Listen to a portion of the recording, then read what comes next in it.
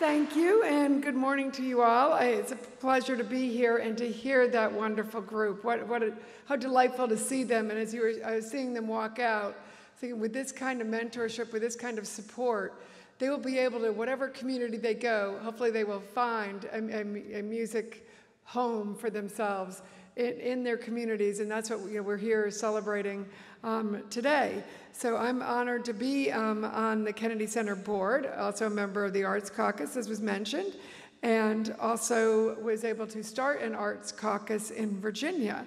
We know our founding fathers were patrons of the arts and understood what an important part of our education it is.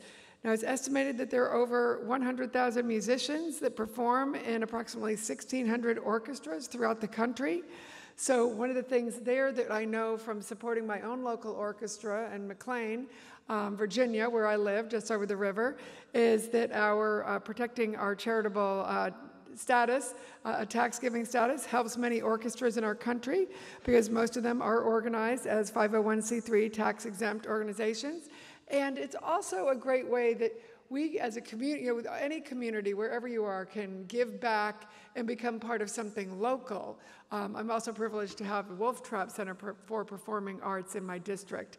And one of the things that we were able to do when I was in the State House was to utilize that art center for STEAM education.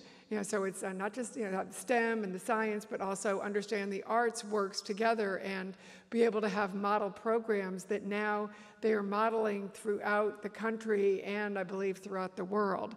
So this is something we want to, saw young people here, we want to catch them even younger in the arts.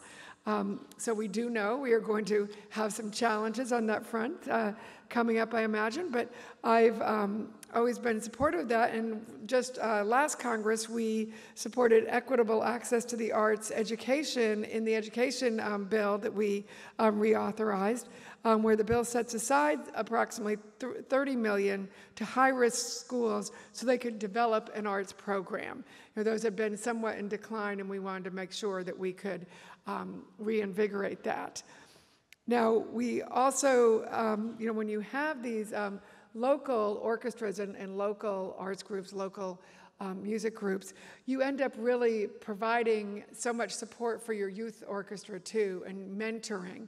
And they see people who are engaged. I know in our local orchestra, we have a conductor who not only is the conductor for the McLean Orchestra, she travels all around the country and even all around the world. So she brings back all of her experiences and then works with her local artists who range from professional musicians who are part of this to doctors and lawyers and moms at home who are sort of getting back into the field in that way.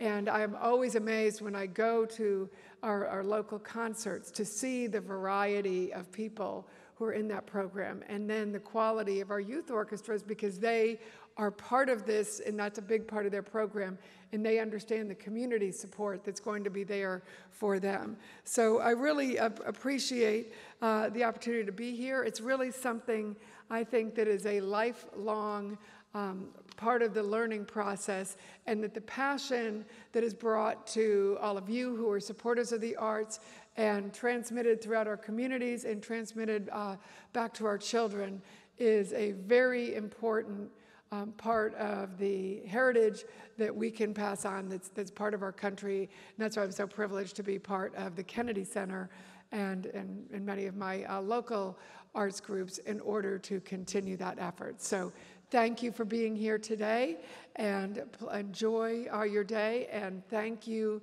for your support and patronage of the arts.